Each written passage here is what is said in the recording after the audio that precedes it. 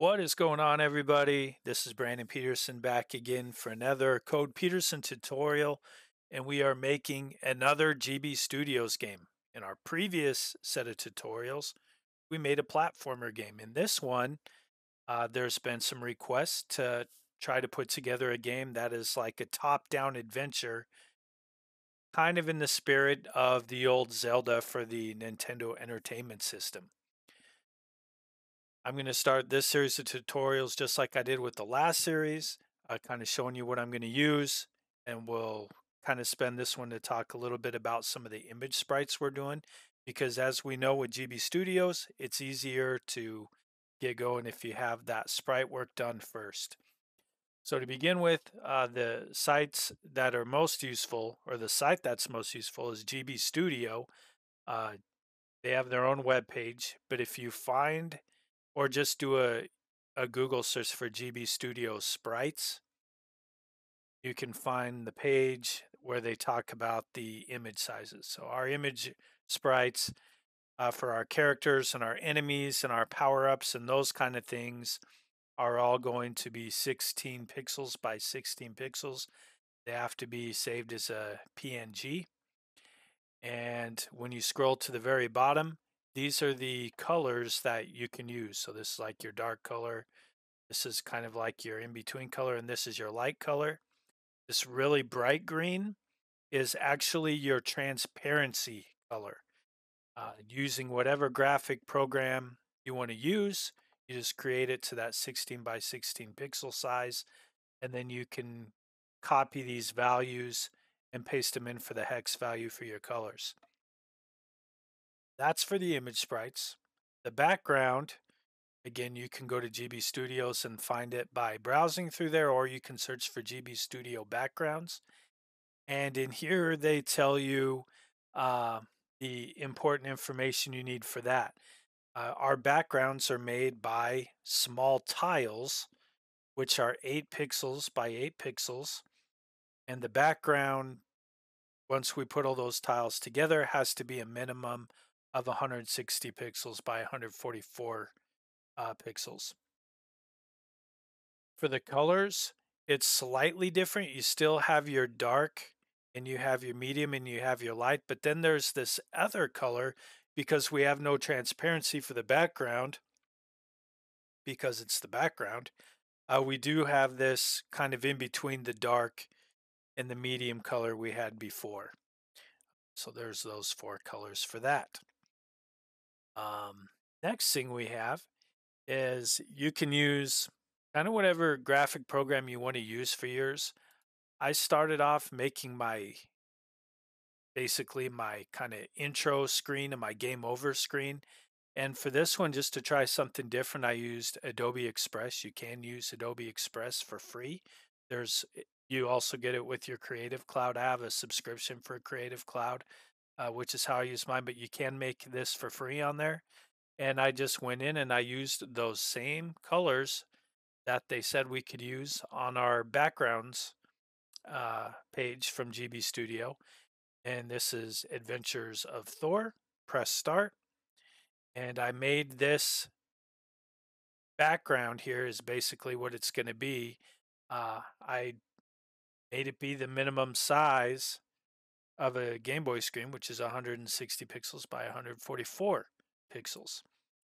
And then the game over screen, game over, same size, same colors, and all that. I created a folder that I called Thor Assets, and that's where I'm putting all of these things into on here. Once you have your intro in your game over screen done, then we need to do our sprites. Just kind of following those same colors. And again, these image sprites have to be 16 by 16. This is my Thor. I have an animation of Thor walking, which is 2 frames, walking towards the right. I have a animation of Thor walking towards us, but then a third picture of Thor with both legs on the ground. And then I have an animation of Thor walking away, but then a frame with Thor's both legs on the ground for when he's standing still, so it's not like he's standing on one foot. Uh, I used an online program called Piskel. Piskelapp.com is where you can make that on there. And it works really good for those sprites. Like I said, these are 16 by 16. And then when I was done, I exported it as a PNG. So if you were to open up the actual file, it's shrunk down considerably, right? Because it's the size of pixels, but it looks something like that. And that is our sprite sheet.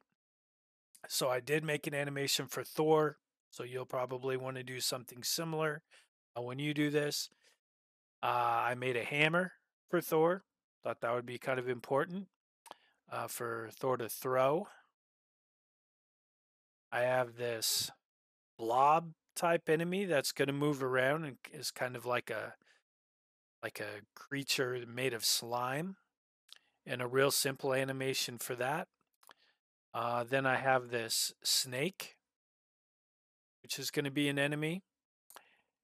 Then I have this venom that I'm going to have the snake shoot out at us once we get to that point. And then finally, I have, and all those ones I showed you before, those were all 16 by 16 pixels. In this one here, these are 8 by 8 because that's the size of the tile.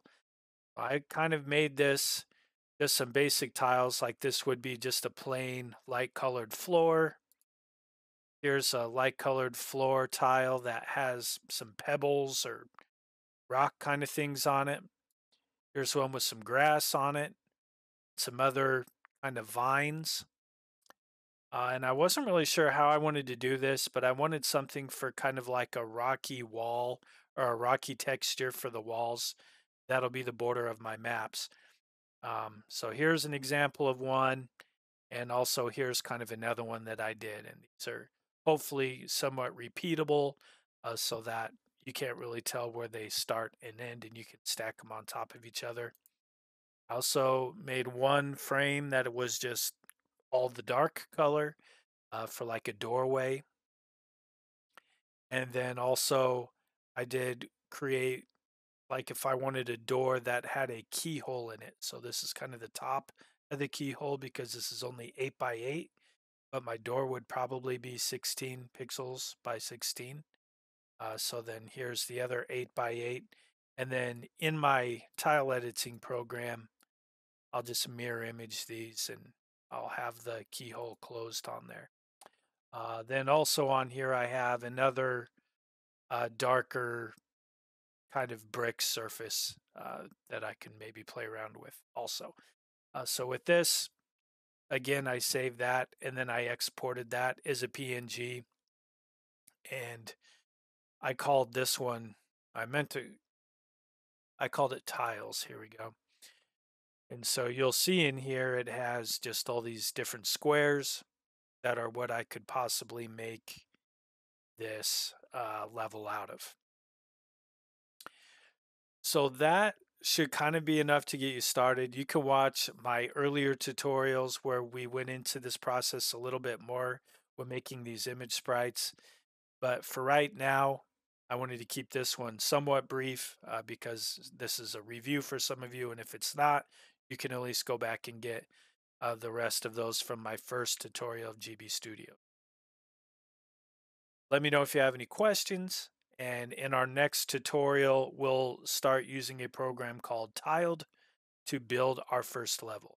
Thanks for watching and can't wait to get this game started.